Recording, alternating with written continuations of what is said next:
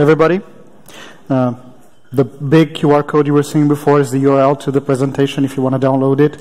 I know that people in the back will have a little trouble trying to see the code that is probably below the half of the screen. If you want to follow along with the PDF, and then you don't have to come to me afterwards and ask, can I get your presentation? There it is.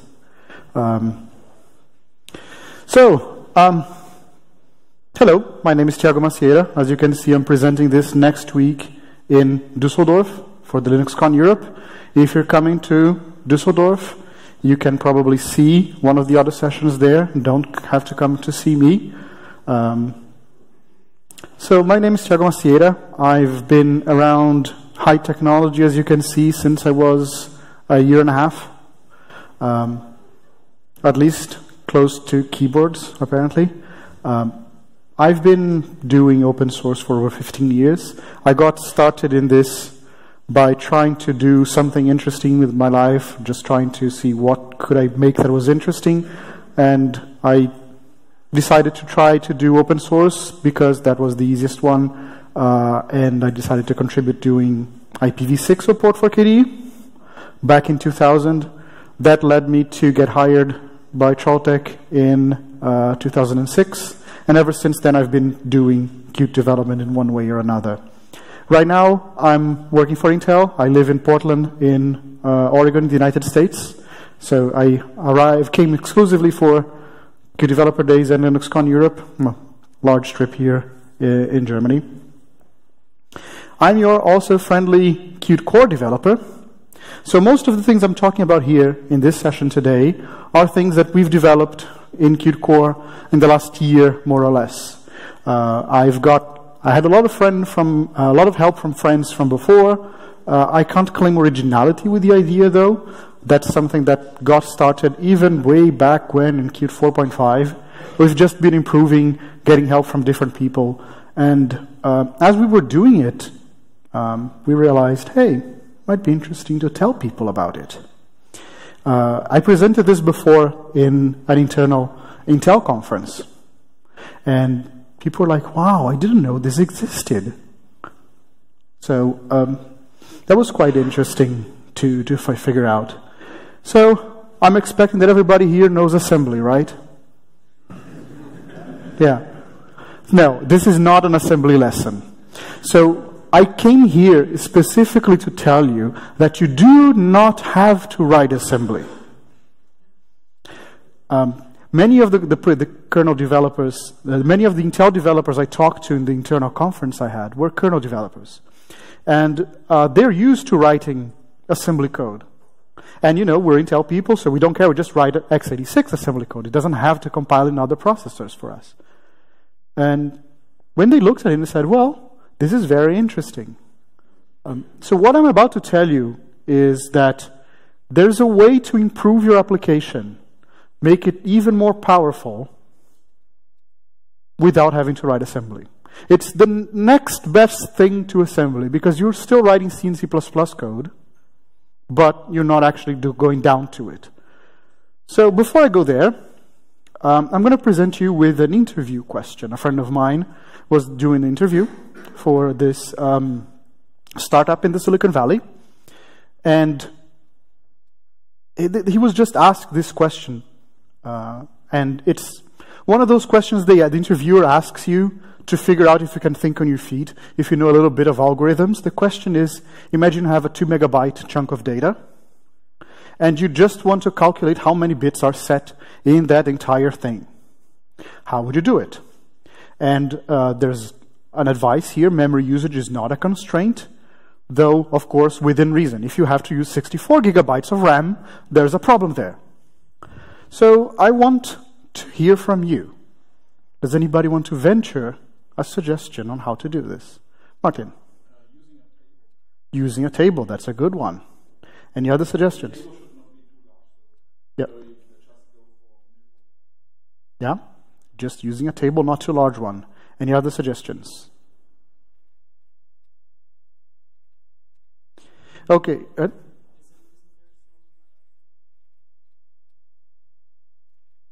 Yeah. Exactly. I'll get there. So I'm not going to repeat until I get there. So the thing is, usually when people answer this, they try to do something like what I showed. Just try to count on each byte how many bits are set. And that is possible. It's not difficult. There's a lot of code. I can't tell you just by looking at it which one is faster. Right? This one, of course, the left side has a lot more code than the right side. On the other hand, the right side has a loop, and between each iteration of the loop, I actually am modifying my variable. So processors are not the beasts we learned when we were at school that execute one instruction, then the next instruction, then the next instruction. What they do is that they try to execute everything in parallel and just verify when the one after depends on the previous one having been done. So this one actually could execute everything in parallel. This one, not so much. So I can't tell you just by looking at it which one is faster. Here's an interesting thing. I tried to benchmark this. And just to tell you how smart compilers are, I had a block of data here, just pasted some text to make it for 2 megabytes. And then I tried to run it with a benchmarking compiler, and I couldn't get a result. Just taking too long. And then I inspected, took a look at it, and then I realized that the compiler knew this was a constant block of data and just calculated everything for me. So there was no calculation at all. It just gave me the result, and that's why I couldn't finish, because it was too fast. So when I wrote the benchmark, I decided, okay, let's do it differently on the benchmark constructor, fill this with random data, and then let's calculate. So at least I could get an average. Now, the answer that Martin gave me is this one. Let's take a table instead. Instead of per byte trying to calculate how many bits are there, I just make a table. I chose to make a table here of 64 kilobytes. Right? So I can read every 2 bytes of my incoming data. I look it up there. This table, of course, is going to be generated. I hope that nobody here tries to write it by hand. You just write a script to do it. And each entry in the table is going to contain a number from 0 to 16. So, by the way, I just realized this should not have been a short. It should have been something smaller. Would this work? Yes. What did you tell me afterwards, Martin? No, you said it shouldn't be too big. Is this too big? How big is the cache, the first line cache on a modern computer? Even if you don't know, give me a ballpark. Is it in the order of kilobytes or of megabytes? 16 kilobytes? Anybody else? It's around that. How big is this? So this table does not fit in the cache. So this table is too big. So if this table is too big, I should make it smaller. Probably something in around, just put 256 entries here. That is sweet spot. I would require to be doing twice as many operations, but everything would fit in the L1 cache. And L1 cache is usually 1 cycle access time. Fair enough. This is the answer that the interviewer is looking for. If the interviewer asks you next time you go for an interview, and they ask you how much to calculate, this is the answer they're looking for. Very often, I had, this friend of mine was telling me of the exercise he made, and there was another one they had was, I don't remember how to describe the exercise. It took a bit of while. But it was also, a translation table would have helped. So, tables are very useful. Now, the interesting thing is, if I had had that answer, and remember, working for Intel, right? I would have given the answer that my friend here told me. What's your name? Stefan. So, which is this? Use the pop count instruction. And then, of course, the interviewer would have gone, huh? The interviewer, in this case, was not a technical person. They were just asking by rote. Here's a list of questions, probably HR or something. And I would say, use the answer. There's an instruction that does it for you. Okay. I was discussing with a couple of other friends during lunch today about instructions that do everything for you. The Intel processor has an instruction that does strcmp for you. It's a beast of an instruction, but it's there. There's an instruction that does population count. There's an instruction that does bit search, bit test. So, of course, if you have access to this instruction, let's use it. And here comes my presentation. When can I use it? So the question is, how do you use it? And when can I use it? Well, first solution that most people would have thought of is just use write assembly. But remember, I told you don't have to write assembly. My point here in this session is to tell you that you don't have to. There's such a thing called intrinsic. Let me define what an intrinsic is. An intrinsic is something that looks like a function, behaves like a function, because you can call it, but it doesn't exist as a function. You're never going to find the source code for this function in a library. If you want to find the source code for the instruction, you actually have to go into the compiler source code and see what it replaces this with. Here we've got two flavors of instructions. There's the one I call the GCC intrinsic. So anything that you see in GCC starts with underscore underscore built in. It's an intrinsic. It's a built-in intrinsic. So they have, for example, built-in strlen, which does everything that strlen does, except that it doesn't make a call. It just inserts the code there for you. It's like an inline function. In this particular case, it inlines to a specific assembly instruction. Same thing with the Intel intrinsic. The Intel intrinsic is a standardized version of it because it's supported on GCC, Clang, the Intel compiler, Microsoft Visual Studio, and maybe even other compilers that work on x86 architecture. The MM is because it came from multimedia. These intrinsics started with MMX. And the U32 means that the payload is an unsigned 32-bit information. Okay, so go off and do it. Now the second question, after being told what to use is, when can I use it? Well, if you know that your processor always supports this particular instruction, use it unconditionally. There's a lot of those that you're going to find if you're trying to do this kind of optimizations, because all these 64-bit processors that probably everybody here has, all the 64-bit processors have at minimum SSE2. So any instruction that you look up in the documentation and find out that it's SSE2, just use unconditionally. There's no need to verify which system has it. If you're writing, for example, an embedded device, if you're writing for an embedded device, you know exactly which processor you have, then use it unconditionally as well. Or unconditionally don't use it, because if you know that it's never going to support it, there's no need to do at runtime. If you have to do it at runtime, you can simply check the ID of the CPU. There's a lot of flags saying what it supports or not. And then there are two more solutions here. You can ask the linker for help. I'll show you later how to do it. And you can check if the surrounding code is already using it. Again, I'll show you at the end how to do it, or closer than the end. So let's choose which solution we want. Like I was saying, you have to know which CPUs your code is going to run in. You have to know which compilers and toolchains you're going to work with. Not all of them will support all of the intrinsics.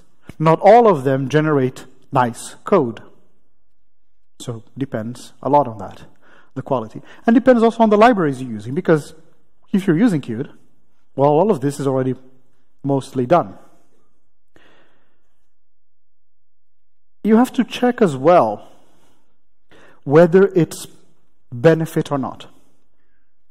So many of the things that I'm going to show you are unconditional, even though there's a clear benefit in using them. Why would I do unconditional use or non-use if there's a clear benefit in using. The reason is that the CPU ID check is expensive. Sometimes more expensive than the benefit. So you have to benchmark. If I'm telling you here all of this is useful, I'm not still telling you that you don't need to benchmark. You might write the code and see, it looks nice. I've managed to do 16 times more throughput.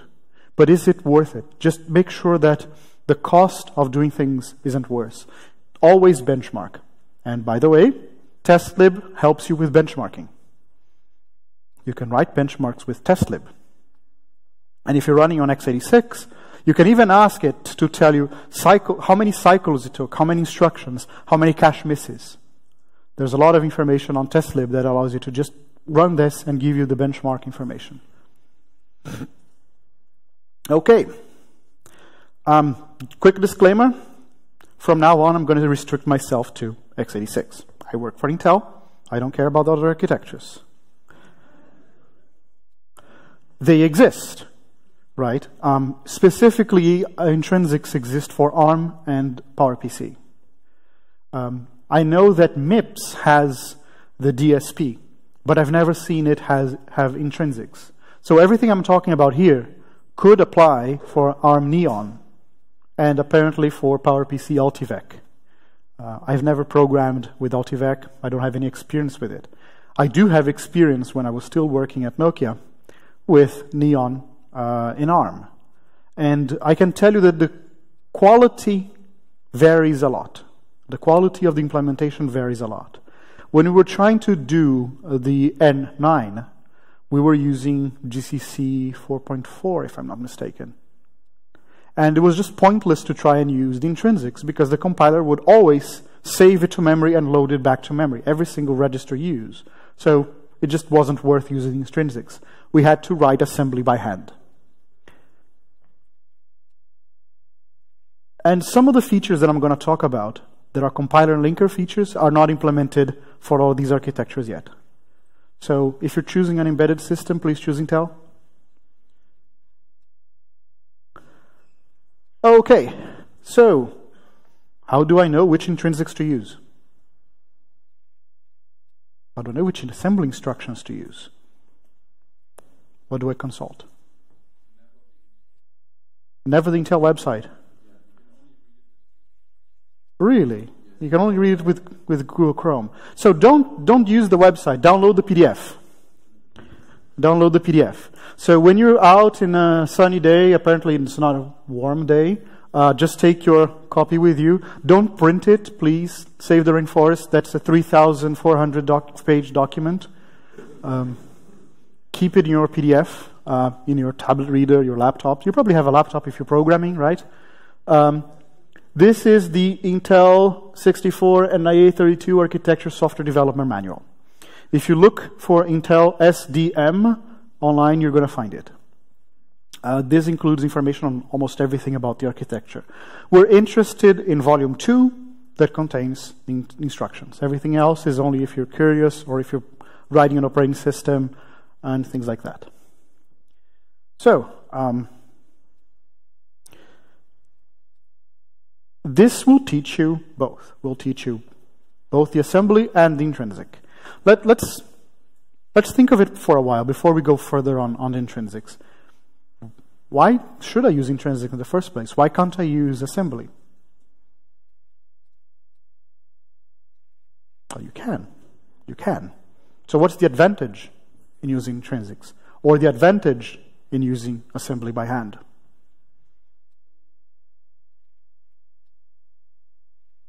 So yes, you don't have to care about the register allocation. You leave this boring task to the compiler. True. Other reasons? Why not write assembly?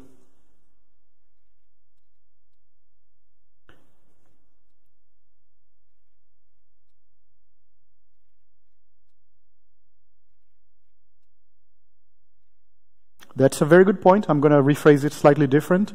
Different architectures run instructions differently. But So the timing of instructions, the ordering of instructions, is a task best left to the compiler. Right? It knows the architectures. Why should you care about it?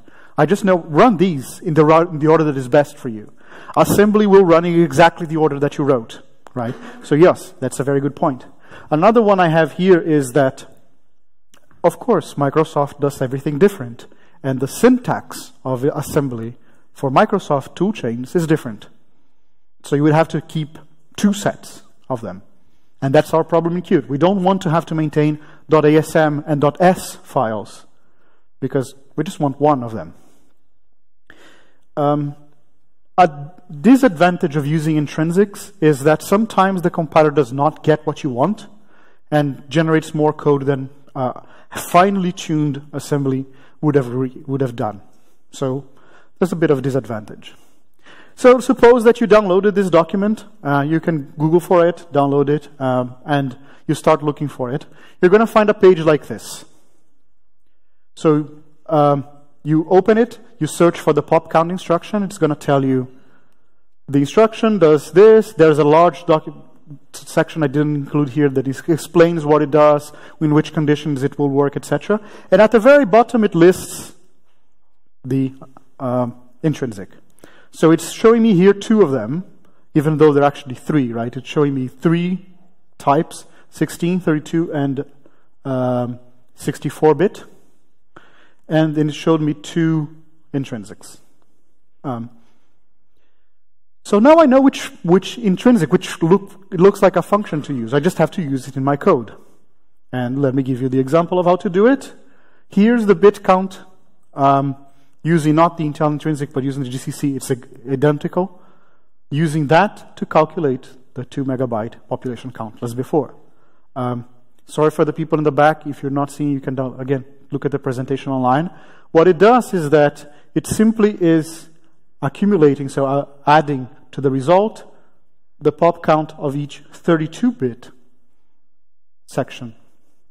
So actually I'm running half the number of iterations as I had in my first example, which had a table too large. It would be 1/4 the number of iterations if I had the right size table. And better than that, this is actually a basically 1 cycle instruction. There's never any memory access. Sorry, there is one memory access, which is this, right? There's one here. There isn't a second one. The CPU will pipeline. Yes. So this is interesting. And I have the example here of CRC32. Right? So calculate the CRC32 of a block of data. Unlike the previous one, this one takes 2 arguments. So the interesting thing is that this looks like a regular function, but it expands to 1 assembly instruction. This works for almost all of the x86 instructions. So even, for example, rotate, which is an instruction that's been there since time immemorial, there's an intrinsic for it. Most of all the new instructions exist. Of course, you're not going to find an instruction for add, because you can just add. But the other thing is that, and this was coming to what the gentleman said in the back, this benefits from the compiler optimizations. So the compiler can decide that it will unroll this loop. I wrote only 1, right? I only wrote 1 population count. The compiler can think, I will just call 4 times and increment once. And the compiler also can detect which instruction to use. One example I didn't show here is bit search. So searching for the first or the last bit set, also known as counting the number of zeros. The architecture has 2 instructions of those. So we'll try 2 for each. The newest one is, of course, more optimized. That's why we added it. If the compiler knows that you're using that particular processor, it will use the new instruction. If otherwise, it will use the old instruction. So all of this benefits because everything I kept here, this works with Visual Studio. This is easy to maintain. And as the compilers mature themselves, this will automatically get improved. I don't have to worry about it. Convinced so far? kind of. I could have done 64-bit. You know why I didn't? Let me go back here, because this is telling me that the 64-bit does not run on 32-bit processors. Right? So you have to look at the manual to see how it works. But yes, I could have done 64. If I knew that I'm doing 64-bit, I could do this. And I think that I actually did use 64-bit when I wrote qubit array population count. So qubit array is using this. Qubit array uses this. Qhash uses this. So where are they allowed? Oh, good question. Where can I put the code? If you're using Visual Studio or the Intel compiler, you can just put them anywhere. What do I mean by anywhere? Of course, it has to be inside the body of a function, but nothing special. Unlike those, Clang and GCC up until 4.8, you could only include the header that defines them and write them in a function if the compiler is targeting that particular architecture.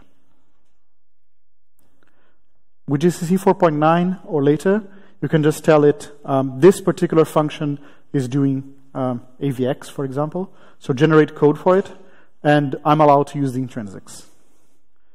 There's a pretty clear benefit. I like the way GCC is doing it better because it will not inline this function. It knows, because think of compiler optimizations. I've got my CPU ID check followed by the use of the instruction. The compiler is seeing everything and might decide, well, just move something above. And all of a sudden, I'm using an instruction before I checked whether the instruction is permitted. The way GCC does is that this block only do not inline it in another function. Unless the other function is also targeting something better, then it will inline. So I like the way GCC does. It allows me to clearly target and mark this function as something specific. So let me show you how we did it. This is how it's done in Qt 5.4. There's a macro for testing with if, which is Qt compiler supports here, and then the macro that expands to the underscore attribute. Hey, hold on. Didn't I just say that you can use it anywhere? Why do I have to have the hash if? Well, two reasons. First is that GCC 4.8 and Clang depends on the compiler options. And second, if you're using an older compiler, imagine we went all the way back to GCC 4.5, it might not support some of the instructions. So the way this is done is that we check when you configure Qt whether the compiler supports it. This has generated quite a few questions for us because people read the output of configure and say, AVX2, yes. And then they go like, my computer doesn't have it. How are you enabling this thing? No, we're not enabling. We're just saying your compiler supports it. We'll figure out how to do it later. And this is how. So this is the example, again, from Qhash. How do we do CRC32 calculation? This is actually, the function is not called I think it is called CRC32. And you can see that if it does support SSE 4.2, we're going to implement it using the 64-bit, right? The functions here correctly. If it doesn't support, we do Q-unreachable. No, that's because we're never going to call it, right? If we don't support this instruction, we're going to use a simpler algorithm to do the hashing. The reason I used CRC32 is that I was benchmarking Qt Core, actually was benchmarking Creator, and looked at it and say, which function is now consuming the most time inside Qt Core? I care about Qt Core, I'm the Qt Core maintainer. And it turns out it was the Qhash function for QStrings. I thought, okay, let's try and optimize this function. What can I use that will work nicely as a hashing function? So I was looking for algorithms online that were parallelizable. And then all of a sudden, I don't know if it was a suggestion by somebody or whether it was just something dawned on me, there's the CRC32 instruction. It's not a hashing function, But it's good enough because it just throws bits around when you supply it data. So it's a good hashing function. It's too expensive to do by hand. So we're never going to implement QHash using CRC32 unless the compiler supports it. So you can see here how we improved QHash with compiler support, with the processor support, in the case where it's supported. If it doesn't, then we keep where it is. The interesting thing here is this is only static. There is no runtime dispatching. As you can see, compile one or compile the other. There's no in between. So how would I do runtime dispatching?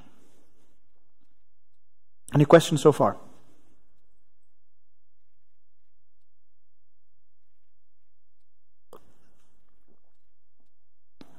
Yes, Martin. How expensive the CPU ID? It's a pretty expensive instruction. And the reason is that it's a serializing instruction. It stops the entire pipeline, runs it, and then restores it. So it takes quite a few cycles, plus it has to flush the cache. You don't want to do that too often. So the next slide after this is going to discuss it. But yes, CPU ID is pretty expensive. So how would you do it? Yes, you have to detect the CPU. You have to do the CPU ID. Determine which implementation of among those you have is best. Usually it's fallback, right? And then you call it. So imagine I have only two implementations. I have the SSC2 version and the plain version that I wrote with regular C++ code. And if some magic happens that I verify whether it supports SSC2, call it, otherwise don't. So the question I have is, how do I implement that magic here? That would be calling CPU ID, but how? Well, if you have GCC 4.8, it has another __ built in, so another intrinsic that does it for you. Unfortunately, this does not work with any other compiler but GCC 4.8 and up. So we can't really use it. Another drawback is that they didn't implement this, they didn't optimize it too much. It always checks, even though you're compiling for a target that always has SSC2. So how did I do this for Qt? Let's look at it. There's this function called QtDD14 and another function which is QCPUFeatures. And what it does is it verifies whether this global variable has been initialized, calls detect, and then continues on. So the CPU ID code goes there. It's centralized in one place. There, I actually did have to write assembly. There wasn't much of a choice. So there's code for Visual Studio, there's code for GCC, Clang, and then after that, I can do it on my own. Remember to cache the result. That's what we said. CPU ID is expensive. You don't want to call it every time. So you want to at least cache the result. That's why this function always checks the global variable first and verifies if it's initialized. If it's initialized, skip CPU ID again, just return the value. I'm not actually going to show you CPU ID. It's a boring function, and Qt has already done it. Unfortunately, all of this is in a private header. If you want to use it, talk to me. We can discuss how to possibly do it. I've been meaning to make this public. I haven't done yet. So if there's a lot of interest, we can make it public. Right now, this is on a private header. So I'm not going to show you CPU ID because, well, Qt has already done it. So let's just use it. Remember what I just said as well. The compiler, when I was showing this code here, GCC does not know whether I already enabled SSE. So the other thing I said is that check surrounding code. You do it by checking macros. Let me show you here. So I just ran here. Let me just increase the code, the size. I just ran GCC with no arguments, comparing the macro set with a March native. So I have a Haswell. And you can see it's showing every single define Have you used the COM application before, command line tool? It's like diff, but side by side. So the first column is the one that is only on the first one. So you can see regular 586 Pentium class. The second column is stuff that is only present in the second output. And then you can see all the macros of every single CPU feature that got enabled, like SSC 4.2, like AVX and AVX2. Already. So let's put it together. Wrong. I need to move back. Let's put it together. So I have this macro called CPU has feature that receives that, right? And this is basically comparing the macros that were set by the compiler with the CPU ID. So it does both at the same time. The end result is that if I'm compiling this on 64-bit, which always has a CC2, this is unconditional. So I made the runtime dispatching become unconditional. More yet, this is now dead code. Compiler will just remove it.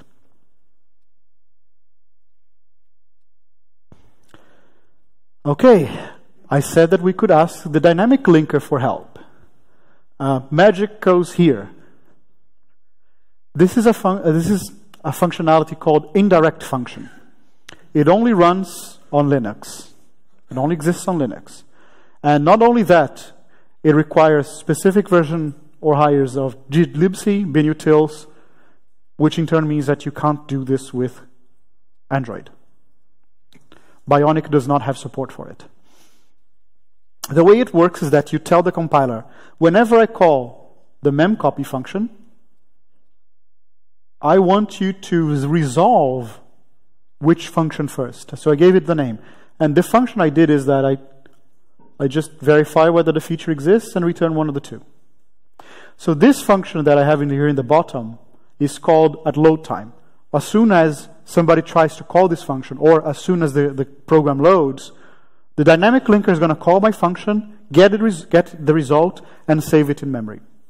So whenever I call memcopy, I'm indirectly calling one of these other two functions.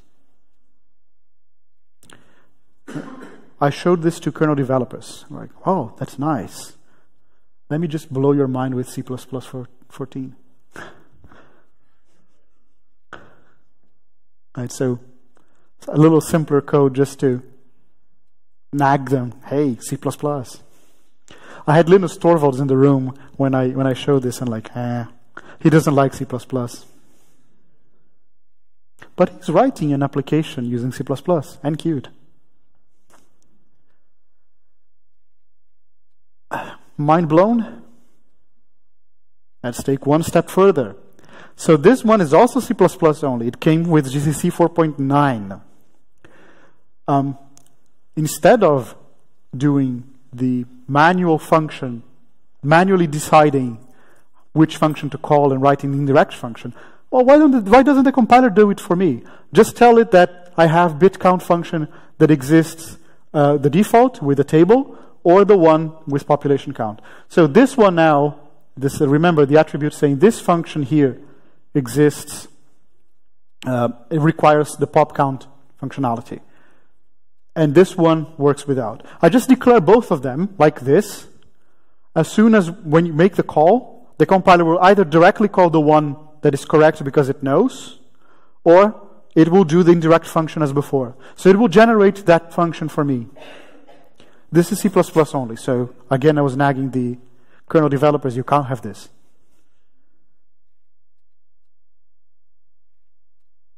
Okay, let's try again to look at interview questions. How would you write a function that returns a 32-bit random number? How would you zero extend a block of data from 8 to 16-bit? Or how would you calculate the next power of 2 for a given non-zero integer? Of course, these are all trick questions. The correct answer is to use the Intel instruction that does it. The middle one, can you tell me which algorithm would benefit from it? what kind of function in Qt would you see just 0 extending a block of data from 8-bit to 16-bit?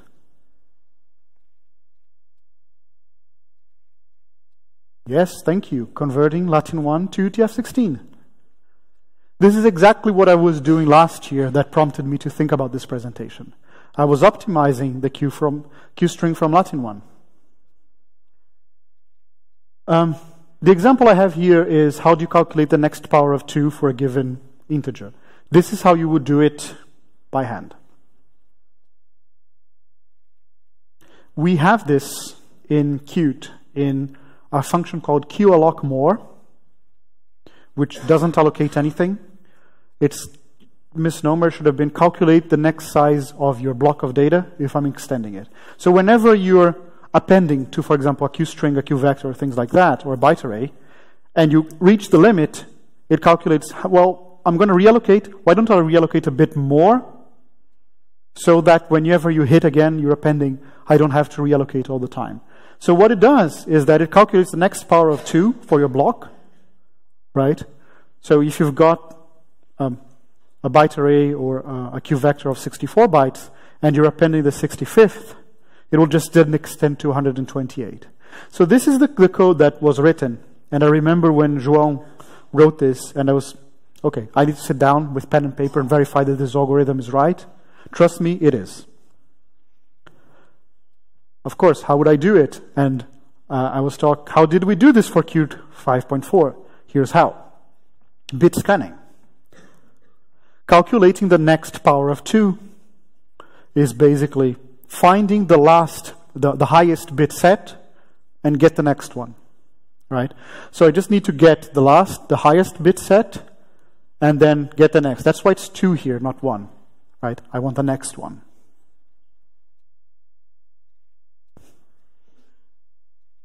So just to summarize, learn from the manual, use the intrinsic. So you can learn from it and figure out what to do. Sometimes I look at the manual, see what could I optimize today. It's kind of like Pinky and the Brain, what we're going to do tonight. Are you pondering what I'm pondering, Pinky and Brain? How can we get Mel Gibson in a chicken suit? Check the CPU compile time, runtime, and dispatch. Use what your compiler does it for you. When I wrote library, I mean Qt. I didn't write it here because it goes without saying, benchmark. Don't waste time optimizing stuff that doesn't give you much benefit. On the other hand, benchmark after you've done it to verify that you did get a benefit at all.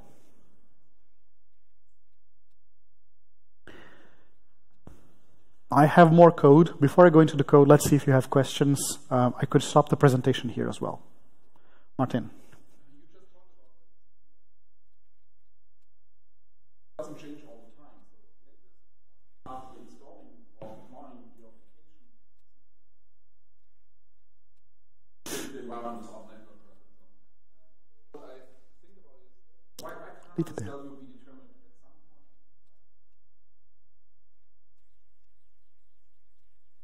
Every time you start a program.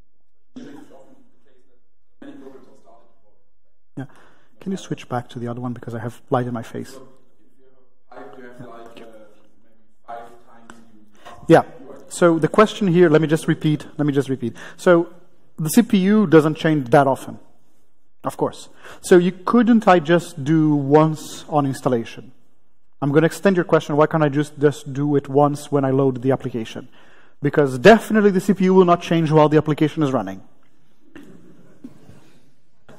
Even if you do hot plugging, you should always have the same type of CPU. Anyway,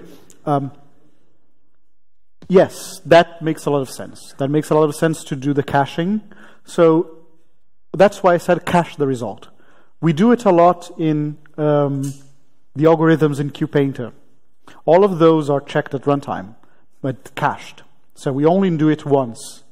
The thing is, for the string operations, even the cache the check is too expensive. Strings are short. I said yesterday in my presentation, 85% of strings are less than 16 bytes in size. 50% of them are 1 or 2 characters only. So the fact is that even the attempt to verify cached result is more expensive than the benefit of using this. So this is why some of the things I showed are not at all runtime dispatched. They're only compile time dispatched. If you want to do it on installation, by the way, since Qt 5.3, if you're compiling for 32-bit x86, it automatically enables everything SSE2. Because we decided those CPUs are over 10 years old now, we're just going to use it. If you have to use older versions of the code, you have to compile it differently. So we, of course, Debian said, we can't do this. Is Suna in the room? There is Suna. So our packager from Debian said, we can't do this. We have to keep the old code because Debian still cares for Pentium and 486. So how do we do this? There's a trick with Linux that you can install both libraries in different directories and it will load the one that works. So there's a trick that we could do and that solved the problem. Other questions? Do you want to see more code? More code. Okay. So the zero extending. This is the core of the loop of QString from Latin 1. Simple, right? Here's another interesting thing. The compiler does optimize this. If I tell the compiler F3 vectorize, which is enabled at 03 levels, it does it on its own. So the compiler automatically tries to do a good job by expanding it. As you can see, with 3 different compilers, GCC 4.8, Clang 3.4, and ICC 14, they generated very vastly different codes because they don't have the information how big this thing is.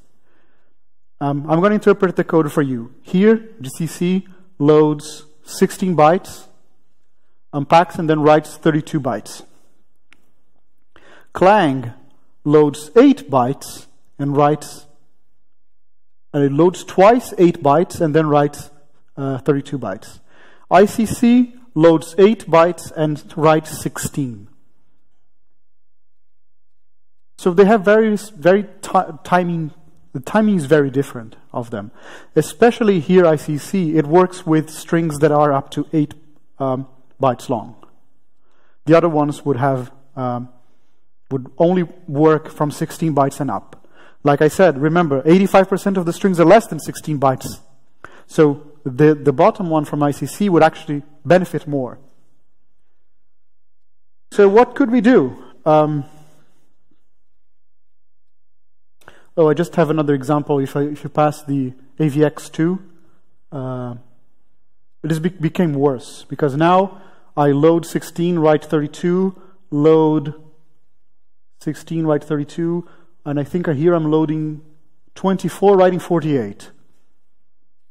So it just became very different. So what did I do? I actually looked at this and decided, this looks nice. Let me just write it with intrinsics. That's what I did. So if you look at the Qt source code today, this is what you're going to find. This is in QString from Latin 1. Load, unpack, store, unpack, store. So this is what I did. A simple way to optimize it. Now I have I have the code very similar, but all of them are generating more or less the same thing. I have the same performance on all of the examples. Whether it's better or worse, we have to benchmark. I can't tell you just by looking which one is better. And now I'm really done.